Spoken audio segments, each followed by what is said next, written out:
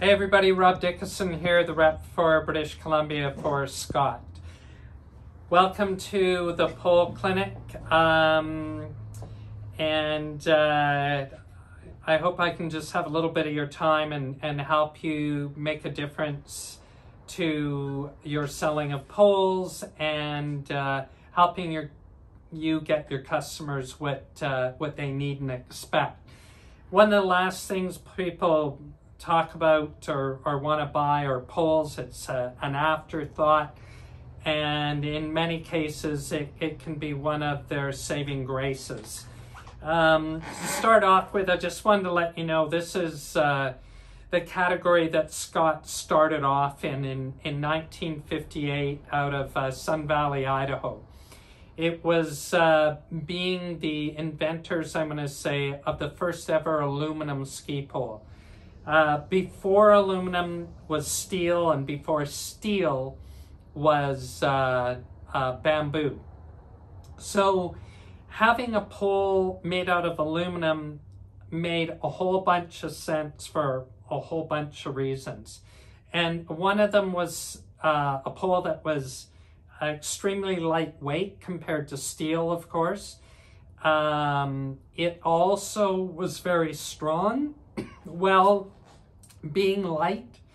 And one of the other big things is that we could make them swing easier and be easier on people's joints, their body, their shoulders and elbows and so on and so forth. So again, Scott invented the aluminum ski pole in 1958. We build all our ski poles in our own factory in Italy and have done for probably, well, about 1960, I believe. So it's been, 80 years? 60 years, 60 plus years at least. So anyway, the thing about building them in our own factory is we can control the way the poles are made. We have our own aluminum that we extrude. It's all aircraft grade aluminum. I should say swaged. So we shape the aluminum from thick in terms of up here, in terms of the outside diameter, to thin down here.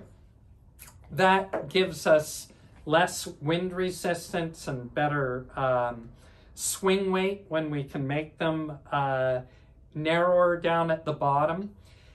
But what is important is discerning the strength to cost ratio in the poles by, again, virtue of cost. So everybody wants to hit a price point, be it the consumer or the retailer, and we try to give the biggest bang for the buck.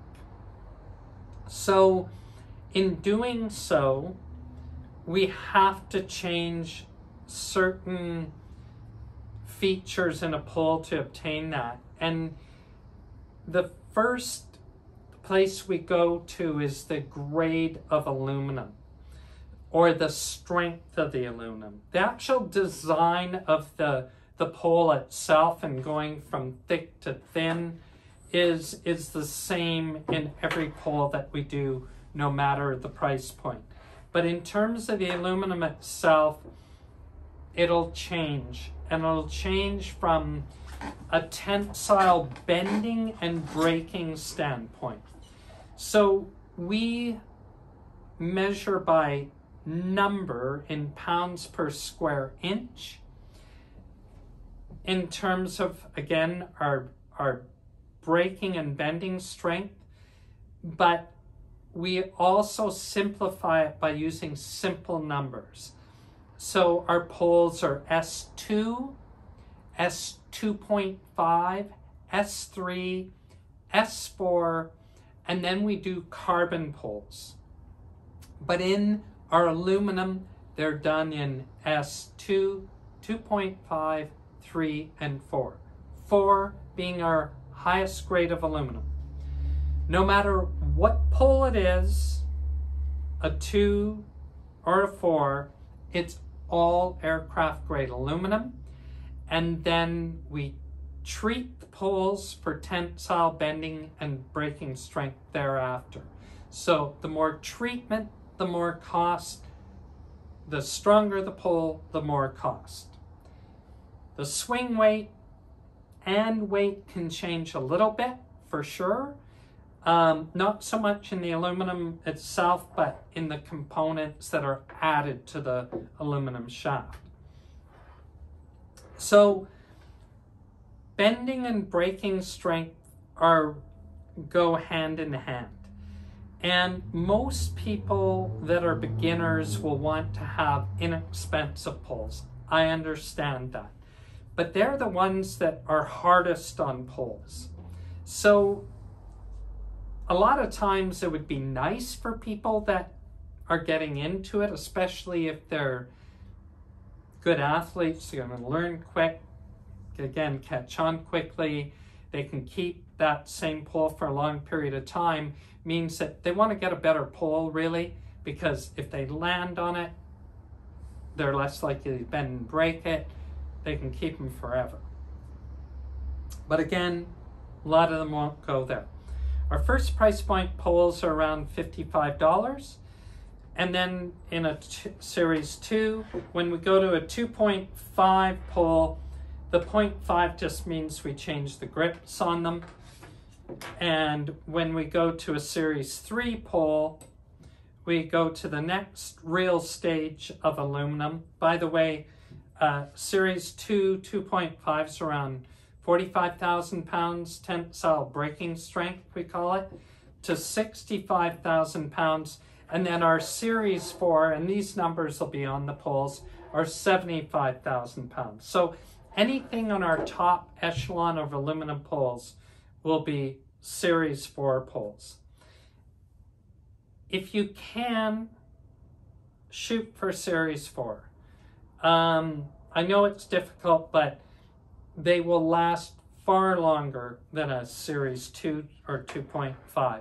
But if people are not really hard on poles, then, they're not falling all the time, they're more timid, they can get away with a less expensive pole maybe, but some of it is going to be in the grip material, grip design, whether it's a smooth handle or a notched one, which all our top athletes want and most top skiers want. But you get that, and then the better ice tip on them, which will be explained later on. But basically, that's a story about aluminum. And our poles, again, are swaged, and I'll go into that a little bit more, but that's simply, and it's called dual swaging. It means where we go thick diameter up by the grip to thin diameter down at the tip of the pole. But dual swaging means that the wall thickness of the pole is thin where the pole is thick and thick where it's thin. Okay, so the reason why we make it thinner here is cut down on weight, and it gets strength by virtue of diameter. But when we thin them out down here for reducing swing weight and wind resistance, we make them thicker. And also, the thickness down here pertains to strength, because when you go in skinnier diameter, all else being equal, they will snap more easily. Your edges can cut into them and start compromising the aluminum. This way you get lightweight and strength and great swing weight by making it, actually, we're probably one of the narrowest, strongest poles down in this end of any pole on the market. That could be argued, but I'm going to say we are. So we'll speak to this